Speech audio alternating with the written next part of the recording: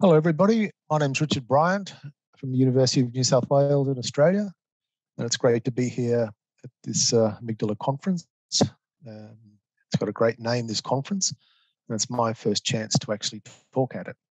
So I'm talking to you from Sydney, Australia, so I can't obviously be over in the States physically at the moment. Like legally I could be, but I'm not. But I'm now going to go to my screen share and actually start presenting my talk. Okay, and away we go. And what I'm going to talk about are the neural mechanisms of PTSD, or some of them, and what their implications are for treating PTSD.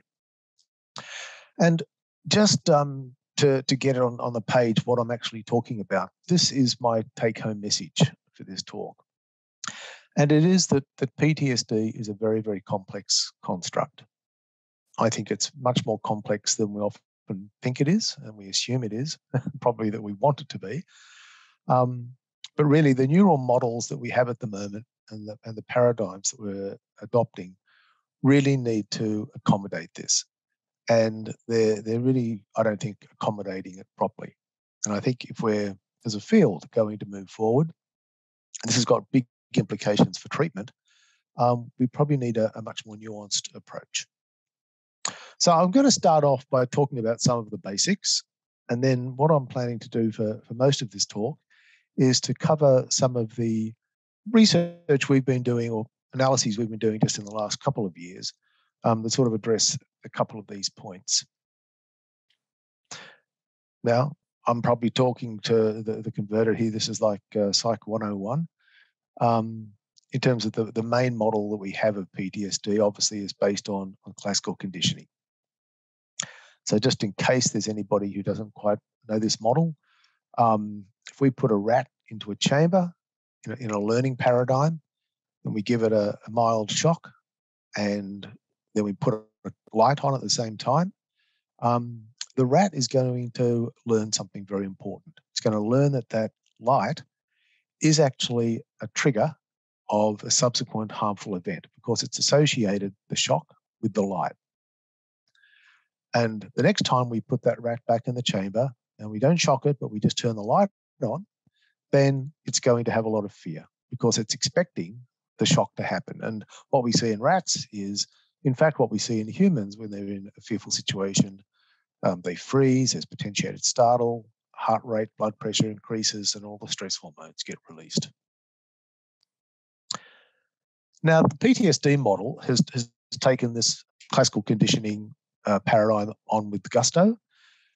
Essentially, the electric shock that the rat cops, that's very much what we conceptualize as the unconditioned stimulus, which is the trauma. Could be the rape or the war. The fear that we have as humans is the rat's fright.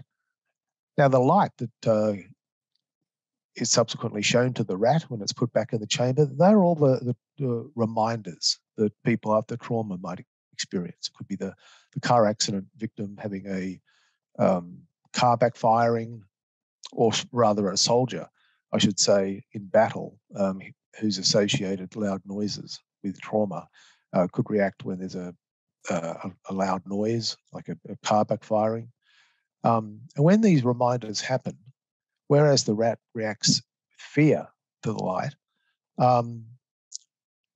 we as humans have all our re-experiencing symptoms. And most typically we have intrusive memories, flashbacks, distress, when we are exposed to those reminders because we're expecting the trauma to happen again because we've learned those associations. Now, the other key ingredient in this equation, of course, is extinction learning.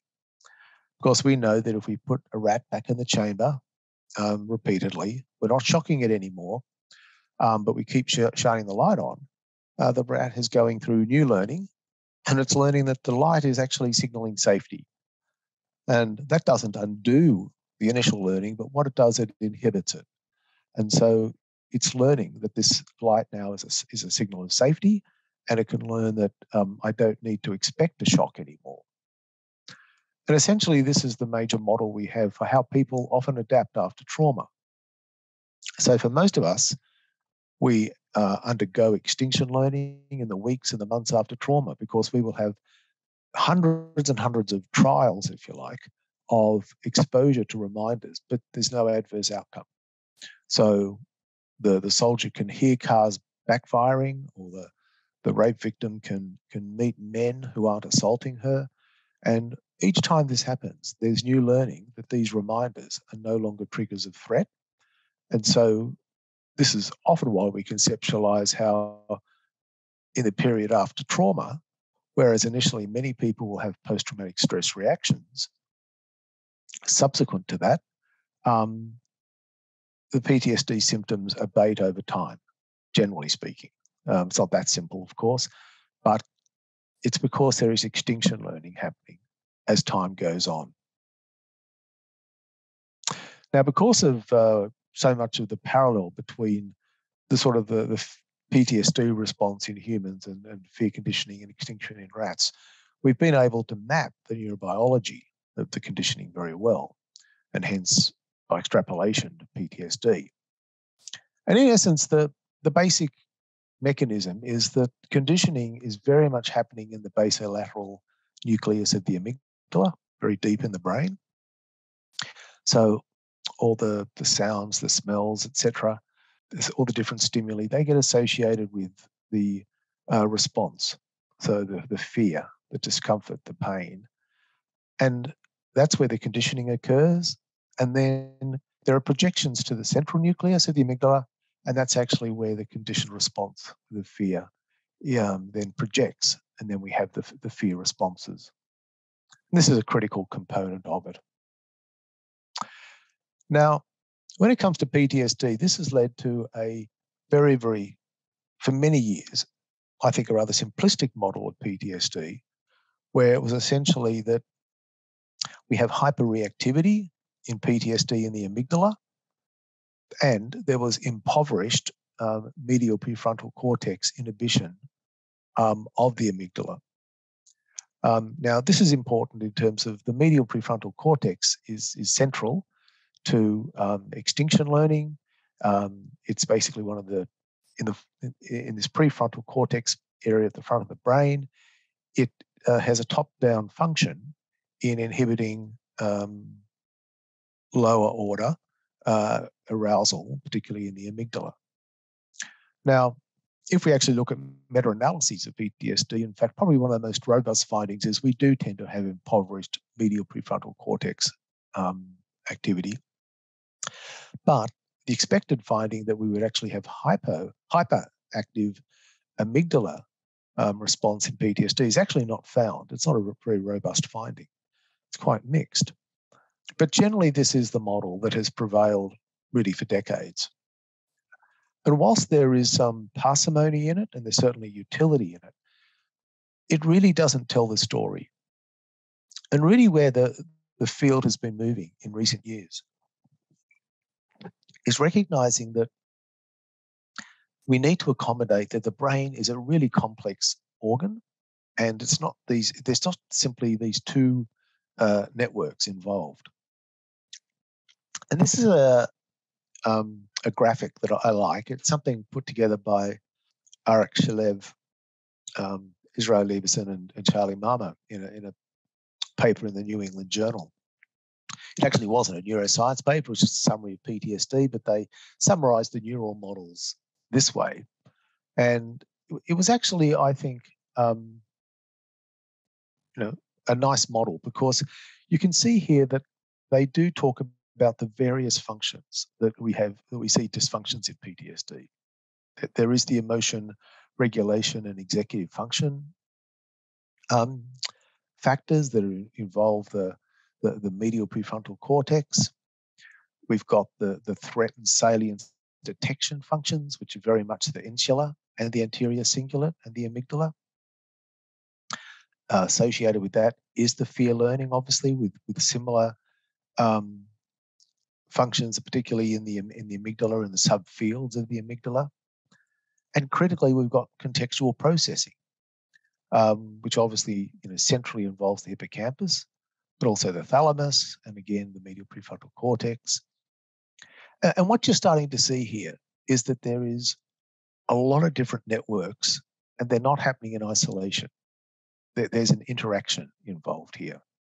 And we're starting to realize, and if we actually look clinically at PTSD, we're understanding that it's not all just about the fear response, but there's a lot of other dysfunctions in PTSD in terms of executive functioning, et cetera, et cetera. And we need to understand, how do all of these things interact? How do they maintain the condition? And how do they impact on treatment? So let me sort of start to talk about some of the empirical work that we've done in recent times. The study that we've done recently, we were just trying to take this approach of trying to understand the complex brain, given the previous comments. Now, rather than just studying regions, of course, people in studying PTSD have been looking at connectivity between regions, for many, many years. And typically what we do in connectivity is we look at resting state of the brain. And what most studies have done in PTSD have found alterations in the connectivity between what's called the default mode network and the salience network, and to a lesser extent, the executive control network. This sort of approach is quite limited, though, because the way researchers do it is they typically do a region of interest analysis, identify the seeds where there are significant activations, and then from there, they look at where are projections to other parts of the brain. But that's really not taking in the whole brain, because it's already starting off by focusing on those specific significant regions. Other studies have tried to look at the whole brain by taking a graph theory-based approach. And there's a strength of this because it actually does capture brain-wide functional interactions. Limitations of that approach is that it doesn't really capture the strength of the associations. So what we try to do here, we try to use what's called a network-based statistics approach, because this actually captures the strength and also the extent of the connections. And what we did here is we looked at 138 people. And I should say, one of the things about this particular, all the studies I'm going to talk about, they're all done on one scanner. And that was nice because we could actually have confidence of comparability between the images that we're getting on people. 138 people, and half of them had PTSD, and the other half were controls, a mixture of trauma and non-trauma controls. And what we did was we ended up identifying 438 brain regions in 8 key networks. Now, let me just explain this PowerPoint in English. What essentially we found was that the PTSD patients had lower intrinsic functional connectivity in a network of over 200 connections between 420 regions, both within and between a range of networks, including the default mode, central executive, limbic, visual, and somatomotor regions. And they also had higher connectivity across a network of 50 connections between thalamic and limbic to sensory and default modes. And what was interesting about this whole pattern of findings was that we found the trauma controls sat equally between the connectivity levels of the PTSD and the non-trauma controls, suggesting that trauma controls actually are affected, but not like those that actually go on to develop PTSD. So if we wanted to sum this up, essentially what it's saying is there was hypoconnectivity, reduced connectivity in cortical networks in PTSD, but hyperconnectivity, that is exaggerated connectivity, in the subcortical and limbic networks. And this probably suggests an imbalance between subcortical and limbic inputs, and also the higher cortical networks. And this is really starting to map out really what's happening at a brain-wide level, and is showing that PTSD is doing something different.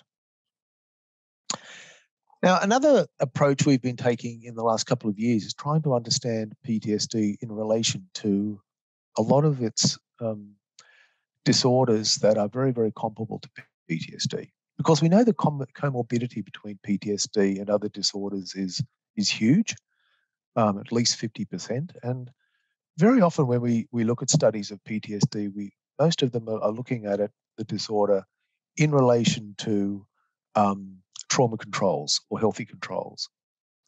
But given the symptom composition of PTSD, that's very misleading because there's a lot of comorbidity, and we need to understand what is the actual phenotype. Now, one of the new candidates on the block at the moment is complex PTSD. Now, this is not a disorder recognized by DSM yet. There's a lot of argy-bargy about in DSM-5 committees about whether to recognize it, but ICD-11 certainly has recognized it, and it's getting a lot of attention internationally. And there's many studies validating the uniqueness of this disorder. And essentially, how it's characterized is having PTSD, but in addition, you've got disturbances in what ICD calls self-organization. And really, it centers around deficits in emotion regulation, interpersonal relationships, and a sense of oneself, having a healthy identity.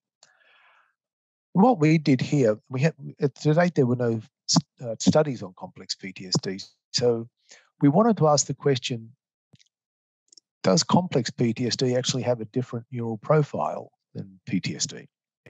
So we looked at 99 people. I don't know why, but in nearly all our studies, we aim to get 100, but we can never find that final person. We always end up with 99. We ended up with 99 people, and they were divided by people with complex PTSD, PTSD, and trauma controls. And people were tested during fMRI, during presentation of threatening or different valence faces, neutral faces, angry, fearful, disgust, etc. And essentially what we found here is that the complex PTSD people were distinct in that they had increased activation of the left insula and the right insula and the right amygdala relative to people with PTSD, whilst we were superliminally presenting the threatening stimuli. Now, this is interesting because it does say for the first time this is a distinct pattern of neural responding in people with complex PTSD. And when we're talking about the insula and these particular networks, we are really talking about a disturbance of those networks involved in emotion regulation and also self-referential processing, which is consistent with the conceptualization of complex PTSD. Now, it's very common in people with complex PTSD to have high levels of dissociation because these people tend to have PTSD after childhood abuse or very, very severe trauma. And essentially, we found a significant correlation between the degree of dissociation that people had and the activation of the right insula. And again, this is consistent with the notion that these people would have impairments in self-referential processing, etc., which again highlights, one of the key mechanisms that we see going on with people with complex presentations. Now, another disorder that we've been looking at lately, which is often overlapping with PTSD. Before I get onto that, we should talk about inhibition, another paradigm with complex PTSD. We looked at inhibition in this group of people because impulsivity is a major problem in this group. Self-harm and impulsive behaviors are very, very common.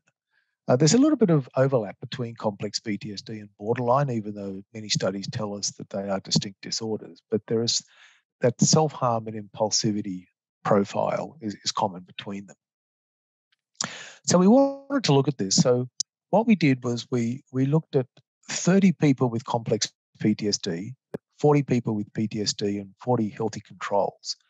And we studied them on a go, no-go task. Now, the go, no-go task is the standard paradigm used to study response inhibition. And essentially in this task, somebody actually has a series of signals, and they're told to either to press or to not press, depending on the color of the instruction. And most of the time they're pressing, but then periodically they're not pressing. And the color in which the word press appears is telling them whether to press or not press. And this is the most validated measure of response inhibition, because we get into the habit of, go, go, go, go, go. You're constantly pressing, and then suddenly, something is coming up telling you to not go. Then it's very hard to sort of inhibit that impulse to just keep the pressing going. So it's a very standard response inhibition task, and we did this whilst they were in the scanner. And essentially what we found here was that the people with PTSD had lower activation in the left thalamus during the no-go tasks relative to both the PTSD and the controls. And this is important because thalamus is strongly implicated in inhibition, and it's consistent with this notion that people with complex PTSD do have this deficit in being able to inhibit. They're not able to sort of recruit the thalamus to that extent. Now, one of the other conditions that we've been looking at is traumatic grief. And again, this is a recently recognized disorder. It's characterized by persistent longing and yearning for somebody who's died. Very commonly coexists with PTSD, but also depression. Recognized by ICD-11. It's actually rejected by DSM-5, but DSM-5 TR has now come late to the party, and they now have also recognized prolonged grief. And the DSM-5 TR is recognizing it pretty much identically as ICD-11. It's centering on this sort of longing for the deceased. And because it's conceptualized as longing for the deceased, it's very much seen as a dysfunction in reward processing, because as distinct from PTSD, which is very much avoidance, there's a strong argument to be made, and there's empirical evidence to be made that grief can be distinguished by avoidance, but also it's an approach or reward processing disorder, because I'm yearning and longing for the thing that is gone. So what we did in this study, we tested 117 people, a mixture of people with prolonged grief disorder, PTSD, major depression, and bereaved controls. And we put them in the scanner, and again watched the threatening faces paradigm, and they were watching either happy or sad faces. And what we found here was that the people with prolonged grief had greater activation in a number of networks, but included the pregenial anterior cingulate, the bilateral insula, bilateral dorsolateral prefrontal cortex, right caudate, and also there was greater connectivity between the perigenial anterior cingulate and the right pallidum whilst they were watching happy faces. Now, happy faces, that's an interesting finding, because that is tapping more into positive or reward processing. Now, the prolonged grief people were distinct to both the PTSD and the depression people in terms of recruitment of the medial orbitofrontal cortex during subliminal processing of sad faces. The grief people were also distinct to depression, but not PTSD, in terms of greater activation of the left amygdala, the caudate, and the putamen during sad faces. Now, wrapping all of this up, what this tells us is that what we're seeing distinctly here in grief is that there is a dysfunction of reward circuits, but also there is overlap with PTSD in terms of having disturbances of salience and threat networks. And this is consistent with the notion that what we see in grief, there is a lot of overlap with PTSD, but there is also that element that is distinctive to it, and that does tap into these disturbed reward processes. But it's not totally distinct. There is an awful lot of overlap. Now, one of the things that we are always trying to look out for as well is the role of trauma itself as distinct from PTSD. And it's something that we do need to constantly be aware of, because there's quite a bit in the literature that if you look closely, it really does suggest that going through trauma itself impacts on brain function. And often, we do think about how PTSD, is distinct, but we need to actually understand PTSD as distinct from the role of trauma. And how we define the trauma is actually, really important, because obviously there's trauma and trauma, and how you define who is a trauma control. Going back to the earlier study, for example, that I spoke about complex PTSD, that was actually a very hard study to do in terms of finding trauma controls, because it's the nature of complex PTSD that the vast majority of them, and this is well documented in the literature, are victims of prolonged childhood abuse. But trying to find people without any psychiatric problems, but are also survivors of prolonged childhood abuse, is actually very difficult to recruit. Obviously, there's a lot of them out there, but recruiting them for studies is very, very hard. And so you get an imbalance about, what is a comparable level of trauma control, because looking at a bunch of people with complex PTSD with childhood abuse versus trauma controls, but they've all been through car accidents, is really not a fair comparison. And it's an issue methodologically that I think, we always need to be sensitive to. But we try to look at it in this particular study where we've been doing over the years a lot of work with refugees. And this is a group that has distinct trauma exposure. Because in this particular sample of 99, we couldn't get to 100. What we did was this group was pretty much distributed equally between those who'd actually been through torture as properly defined by interpersonal interrogatory abuse and non-torture. And we just looked at just their data in terms of resting state. And what we found in this study, an important point to notice first up, is that we did control for PTSD symptoms. So, we can take the PTSD symptoms out of the story. And what we found was that the torture group had greater positive functional connectivity between the left central executive network and the anterior dorsomedial default mode network, and also the anterior ventromedial default mode network, relative to the people who were not trauma exposed. And the trauma people also had greater negative functional connectivity between the central executive and the lateral frontal networks and the anterior dorsomedial. So what this study is telling us is that people who are exposed to trauma, they do have affected functional connectivity between both within and between core intrinsic brain networks. And these are, mapping sort of pointing to disrupted connectivity in key metacognitive and self-referential emotional processing systems. And this really is suggesting that just being, without a consideration of PTSD, being exposed to something like torture is actually, and this happened, I should say, many years earlier before they had come to Australia, were having a long-term impact on their neural functioning as a result simply of the torture.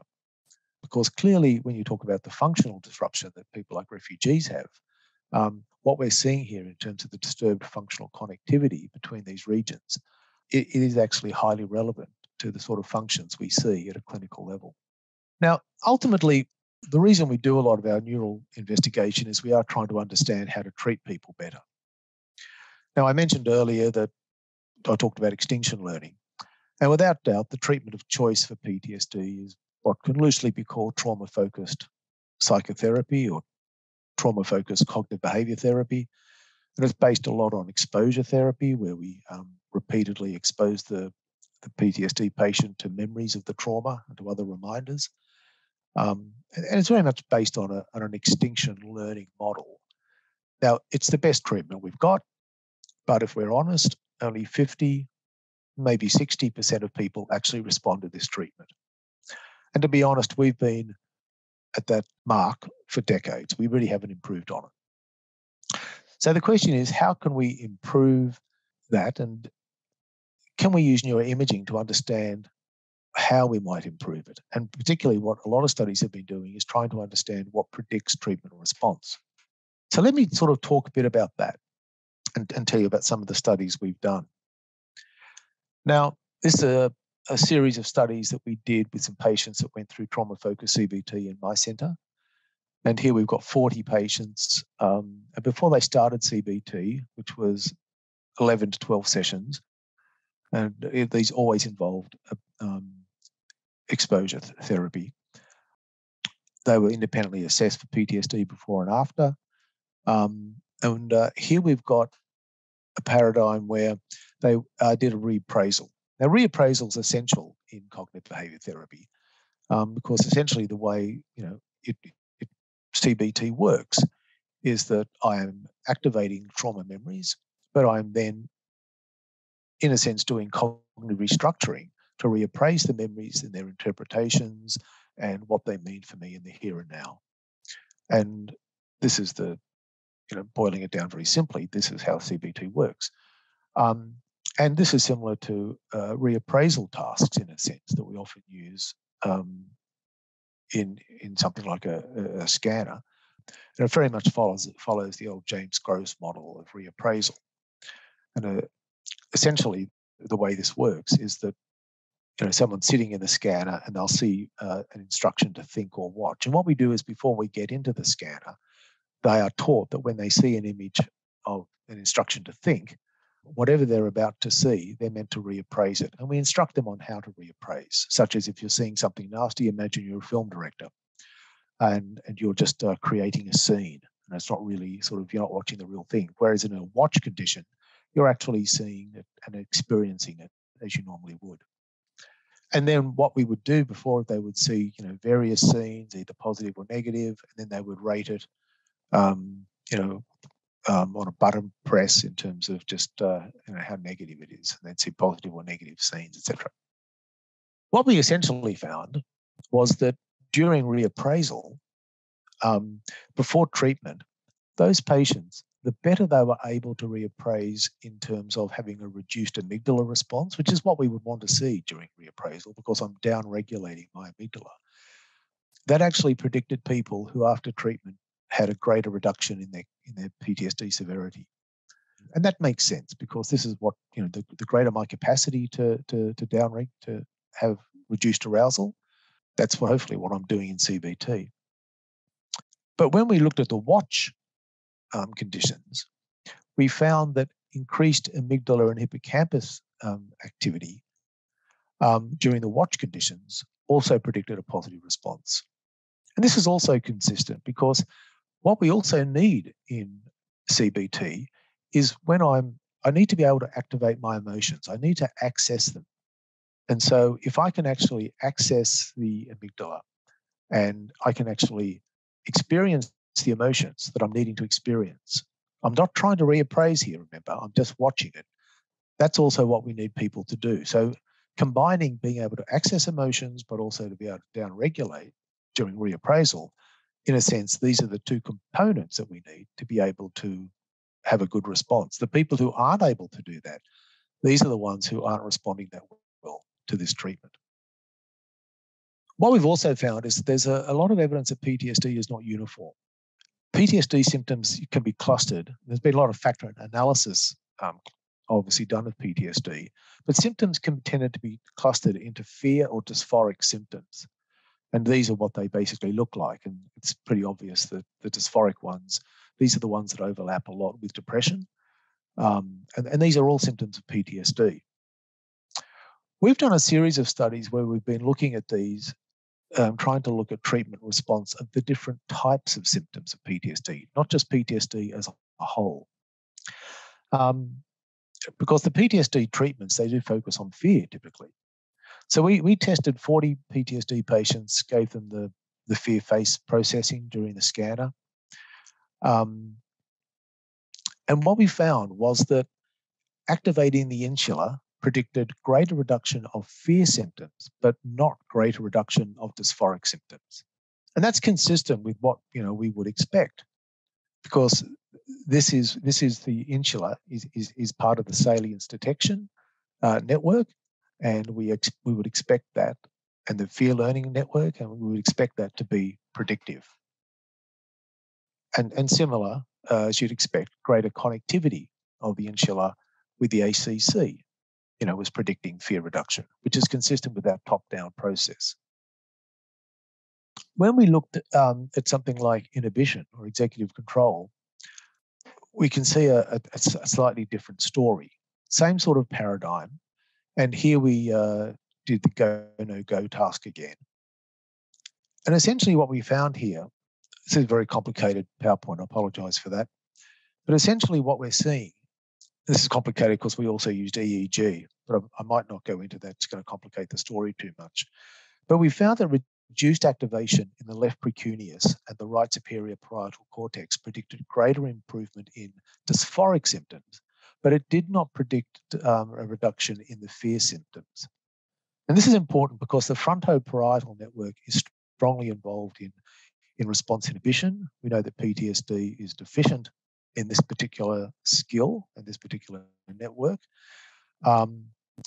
And also depression is. And so it's not a coincidence that this deficiency is predicting response of dysphoric symptoms, but not the fear symptoms. And in a sense, this again is sort of highlighting the need to be able to look more nuanced, in a more nuanced way at PTSD phenotypes rather than just the global PTSD symptomatology, because it's really not mapping onto the neural networks that well if we do the latter. We've also tried to look at it using the whole brain connectome, as we started talking about earlier. We looked at 36 patients prior to CBT. And essentially what we found here was that when we looked at 343 brain regions, we found that lower connectivity across a number of networks, but without sort of going through the whole list, because there's a lot of them. Let me just summarize it by saying connectivity both within and between brain networks associated with external vigilance, self-awareness, and cognitive control before treatment, that was actually characterized by a positive response to trauma-focused CBT. So this greater connectivity, whilst this does at a whole brain level, seems to be important for treatment response. And of course, there's the issue of white matter integrity, which is like the building blocks. And so obviously we have also looked at diffusion tensor imaging to see how does this predict treatment response. And again, to cut a long story short, because I just realized I'm running out of time, what we found was that greater improvement in dysphoric symptoms, not fear, but was found, and I'm not sure why we found the dysphoric symptoms and not the fear symptoms in this study, but greater improvement in dysphoric symptoms after treatment was associated with lower fractional anisotropy in the white matter in a large number of fibers. And particularly, I'd say that the fibers that we found them on, including the cingulum bundle and the fornix and the stria terminalis, they're all got outflow tracts linked to the anterior cingulate and the amygdala. And obviously, these are tracts that are involved in networks in the formation of emotional memories. And I think we need to do a lot more work on DTI and treatment response, because we really don't know enough about how white matter, can link to treatment. Okay, I'm nearing the end. I just want to make some key points here about sort of where the field is at the moment and where we need to be heading. As I started to allude in this talk, the neural data is telling us that looking at PTSD in an overall way is simplistic. Just looking at something as gross as fear versus dysphoric, which is very, very simplistic too, is showing us different findings. A study that Isaac Galitz-Levi and I did years ago, just looked at the combination of PTSD symptoms in DSM-5 and found that you can actually, in terms of the different combinations of all the different symptoms and clusters, there's over 636,000 ways you can actually have PTSD. Now, we've tested this recently with the Army STARS data. What we did when we looked at that data, we found over 3,500 troops met criteria for PTSD, but of them, there are over 2,000 different patterns of symptoms But of that 3,500, nearly 2,000 people had a unique presentation of PTSD. That was 55% of them. More importantly, over 1,100 had PTSD over two successive assessments. And what we found was that 90%, even though they had PTSD, they had different symptoms at the second assessment than they did at the first. Now, what this tells us is that we shouldn't just be taking PTSD as a single construct. It's much more complex than that. There are tons of different phenotypes that anybody can present with. And if we're trying to understand a neural marker or a treatment predictor marker, we're being very, very simplistic by simply looking at it in the context of PTSD or not PTSD. We need to understand the specific phenotypes. And this also spills over to the treatment area, because at the moment, because the field has been dominated by the extinction models, the fear learning models, nearly all the attempts to augment exposure therapy have focused on extinction models. Over the years, we've seen things like D-cycloserine, yohimbine, hydrocortisone, and what's got everybody very excited at the moment is MDMA as ways of augmenting it. But to be honest, if we look at the data, all these attempts have actually led to very limited success. Now, one possibility of this is that the failure of these augmenting effects of treatment may be that it's not all about fear and extinction. And just to highlight that, we've recently just done this massive meta-analysis of all treatment studies of trauma-focused psychotherapy. We found 128 trials, which yielded over 250 effect sizes. And when we tried to look at and calculate what was the strength of what are the predictors of treatment response, extinction and fear category of predictors was good. It actually had a decent effect size, which validates these approaches, that we've been talking about. But many of the other predictors had nothing to do with fear. Things like trauma-related factors, executive function, depression, cognitive factors, social support, non-fear-based emotions. All of these contributed to whether somebody would respond or not to treatment. Now, this also speaks to the neural models that we need to be looking more broadly than just a narrow fear extinction circuitry paradigm, because PTSD is a bigger animal than that, and we need to be able to accommodate that in our treatments. So let me wind up. I think we've got a long way to go with understanding and treating PTSD. And as I've said a few times, I think it needs a more nuanced approach if we're really going to sort of accommodate the complexity of what we see in PTSD. And really, it's only by doing this that I think we can try to get more targeted treatments that can really sort of focus on the different subtypes of PTSD. So I will stop there, and thanks for your attention.